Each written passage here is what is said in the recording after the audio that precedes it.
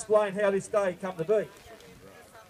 A few weeks ago at a local footy match, Camperdown playing Terang, we rocked up, some of us were having a few refreshments, and it come up a conversation about not being able to drive around the lake.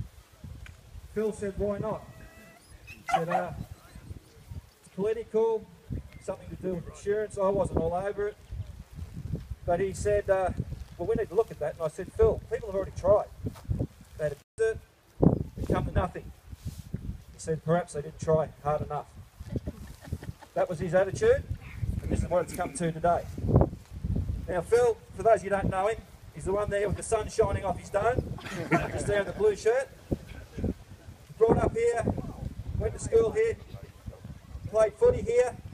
He was a member of the under-18 1979 Premiership team. What a great side that was. But thanks very much, Phil. Your efforts are just tremendous. It surprised me. I was a doubter. Now, what he wants you to do is come to the right-hand side, but just before we do that, after I bring up our local Robbie Burns, Mr. Michael Brebner, Lick for short, he's going to come up and show you what he thinks about the whole situation. If you know of any Lick's previous works, you would have seen his article in the local paper about the boredom at the caravan park. So he's very good. And listen very closely, because I'll have a lot of points about today.